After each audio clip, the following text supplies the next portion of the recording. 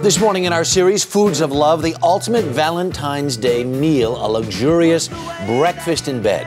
Jonathan Cartwright is executive chef at Maine's White Barn Inn, and he is with us this morning. His restaurant has been described as a gastronomic paradise.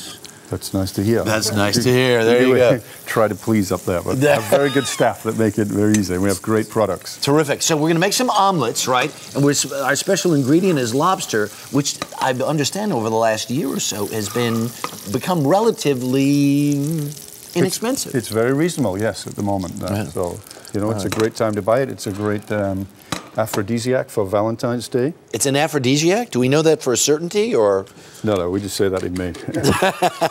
All right, so we're going to make some omelets here. We hope we have fire in the pan. Yes, we do. Right? Now, is there anything I need? Can I just dump it in there? You can just put it in there. We got a little bit of butter in there. We're going to pour in the eggs. Oh, it sounds good, right?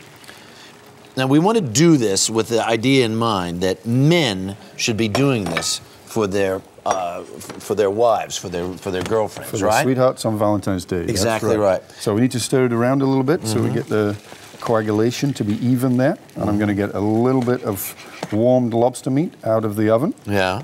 That we've cooked earlier.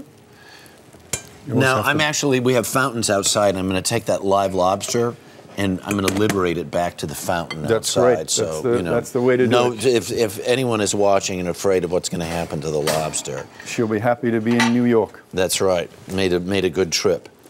There you go. Maybe she'll do a little bit of shopping before. Now, you put some lobster inside the omelet, right? You do. Do you want to just give it one more little stir around? One more? That's good. Yeah, okay. Yeah, because you need to be able to get that edge up, right? You certainly do. All right. So we're going to put some lobster meat in there, and obviously the warm lobster meat will help cook also. And really, all you do is just a little salt, little pepper, some chives, and the lobster, right? Exactly. And we're going to save that claw just to garnish it with a little bit later see, on. look, that's going to be great. That's going to be absolutely terrific. And this is... And we put a little bit of chive in there. Yeah.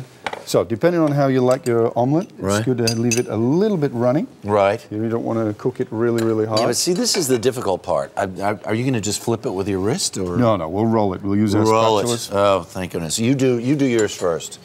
All right, do it quickly. All right, look at that. Look at that. Oh. See? Right. Pressure's on. Right, I'm not going to do it. I'm not going to do it. This is the part I'm best at, right? And take a look at this. What do you call this down here? This is a little chocolate box with some chocolate truffles in. And it's got the ring in it, just in case you need it.